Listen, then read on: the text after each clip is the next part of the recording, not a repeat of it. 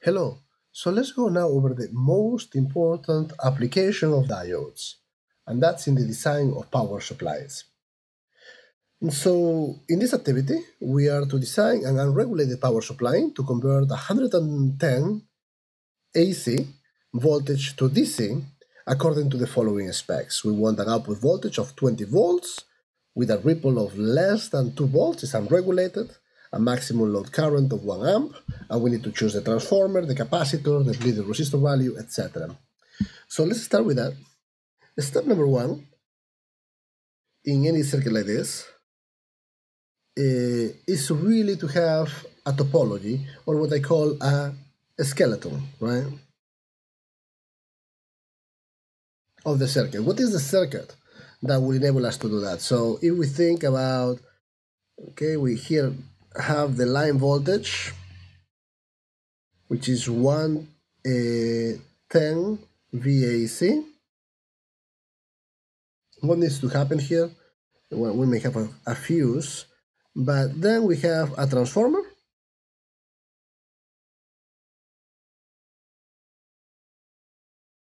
What?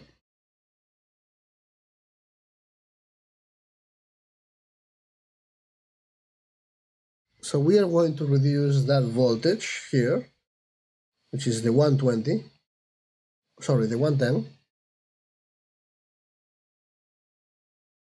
VAC, to something lower. And that's an AC voltage also. We can use a diode bridge or a full-way rectifier. You can go to the previous video if you want to see how this circuit works.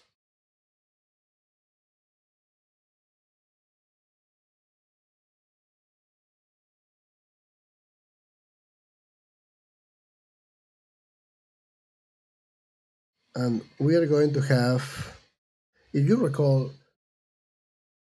if we were to put this to a load here, RL, we'll have a full-way rectifier, right? So if we were to do this, what we will have, if this is time, this is a voltage, for whatever voltage that we have here, right, we have something that looks like this. Since we need to create a power supply, we're going to have a capacitor, or we can have capacitors in parallel. There, this is C, several capacitors, where at the very minimum we are going to be charging, discharging. And we are asked that this ripple, this variation, this load, needs a variation of a ripple of less than 2 volts.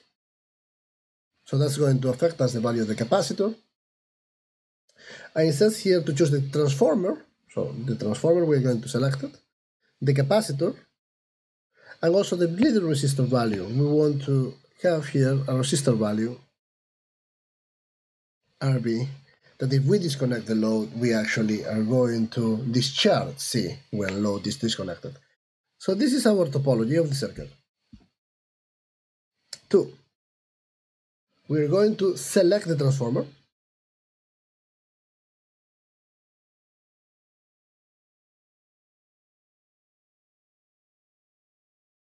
Okay, and so what we have here is, we know that we have 110 VAC, and we need to say, well, what do we want to reduce that to, right? What is the voltage that we want at this other end?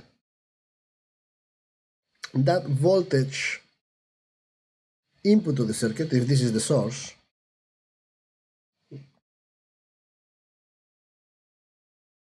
voltage input,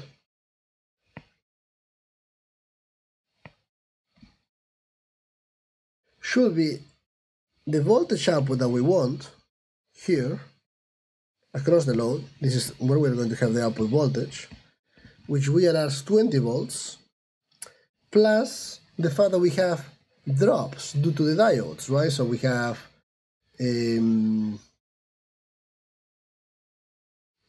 two diode drops, 1.4 volts, and we may want to add the ripple, right? VR. So we want to make sure that we always, at the very minimum, we are at 20 volts here.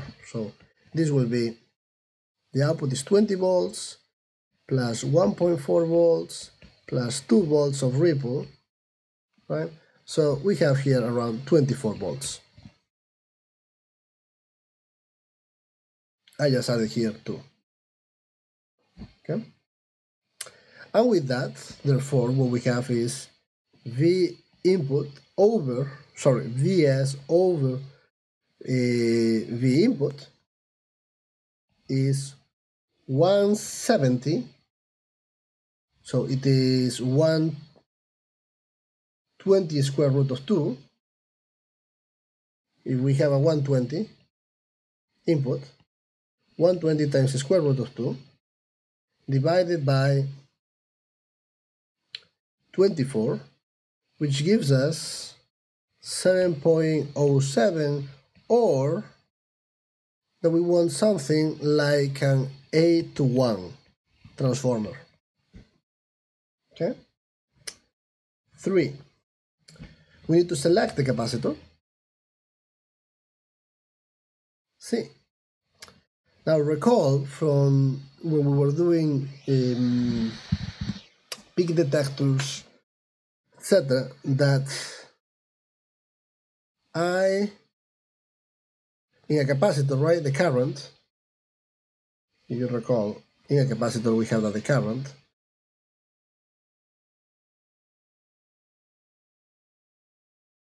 current voltage characteristics are such that the current is proportional to the rate of change of the variation of the voltage, or in this case, is going to allow us to choose the capacitor, or by knowing the change in voltage that you want over the change in time. Now, the change in voltage, the maximum that we allow it is 2 volts, and the time we know it, because it's 1/2 the period at the input, right? So what we have, 80, so difference in voltage, 2 volts maximum, and 80, in this case, is the period of the output, which is 1/2 the frequency of the input. Remember, this frequency, this period is half of the input, or twice the frequency. The frequency is 60 Hertz, if it is an AC line. And so we get 2 times 60, or 8 milliseconds. So with this, we are able to, for a particular load, C is equal to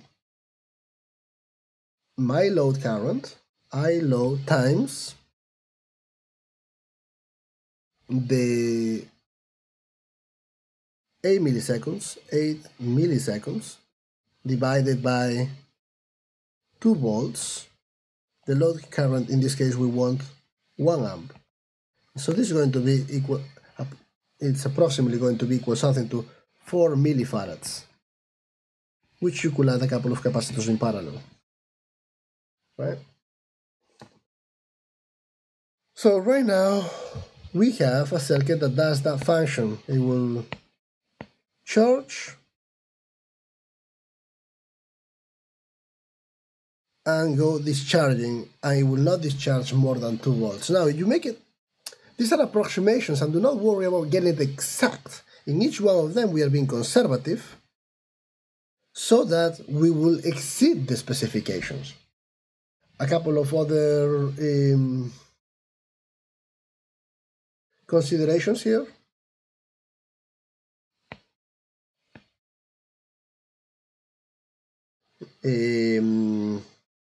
Bleeder resistor, fuse rating, etc. So the fuse rating, you will want to be what? Approximately what? 1 amp over the current in the primary right? So we'll have 1 and over 8 times 4 times 2, right? If you want some current charges, okay? This is you don't want to blow up when it is full loaded. So I'm going to say here current, oops,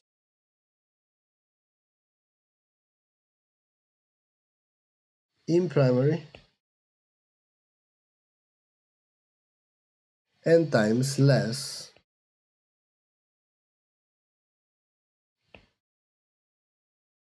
than secondary. So you may want the 1 amp rating, okay? And the bleeder resistor, you want to be able to discharge C in a few seconds, right? So in this case, RC, a few seconds, right? But large enough not to load the supply. So you may want to do, say, 4 seconds or something like that. And we will have RB equal to 4 over 4M equals 1 kilo ohms, something like that. So let's write this. What did we did? Step number 1, the skeleton. Step number 2, we select an 8-to-1 transformer. Step number 3, we look at the capacitor. 4 millifarads. Conservatively, so that's the maximum ripple that we have, and this is easy to determine because we know what is the variation in voltage, 2 volts, how long does it take, in this case the period, this we are being conservative, is approximately equal to 8 milliseconds, half of the period of your input line voltage waveform, so 60 Hertz. Instead of being 1 over 60 Hertz, is 1 over 2 pi 60 Hertz because the frequency is twice. You can connect a fuse of approximately 1 milliamp. A good rule of thumb is that this is going to be approximately equal to the current that you're going to have in your circuit. And the bleeder resistor also is something that is going to be high enough not to load the circuit, but you may want to be able to discharge the capacitor if you disconnect the load. So this is an unregulated supply. And so we should get something like this after the initial transient,